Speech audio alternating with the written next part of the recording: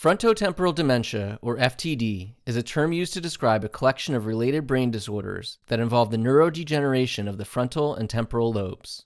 The neurodegeneration in FTD is associated with a variety of symptoms, and different presentations of symptoms have been used to establish multiple subtypes of FTD. The three main subtypes are behavioral variant FTD, semantic variant primary progressive aphasia, and non-fluent variant primary progressive aphasia. In behavioral variant FTD, patients display a variety of changes in behavior, emotions, personality, and executive control.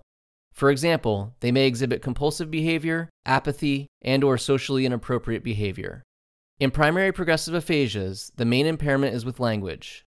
Patients who have the semantic variant of primary progressive aphasia display deficits in word comprehension as well as trouble recalling certain words, along with other language difficulties.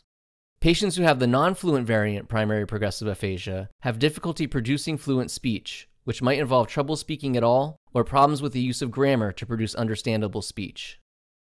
FTD is associated with a pathological process called frontotemporal lobar degeneration, which involves the death of neurons and other pathological changes in the frontal and temporal lobes, as well as other areas of the brain such as the anterior cingulate cortex and insular cortex.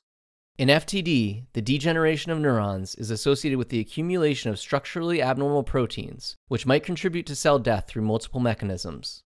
The protein accumulation and associated damage spreads, causing the symptoms of FTD to get progressively worse over time. While initially, a patient may display symptoms linked to just one of the FTD subtypes, the spreading neurodegeneration may eventually lead to the manifestation of symptoms from multiple subtypes. Unfortunately, at this point, there are no drugs approved to treat FTD, so treatment primarily involves managing symptoms.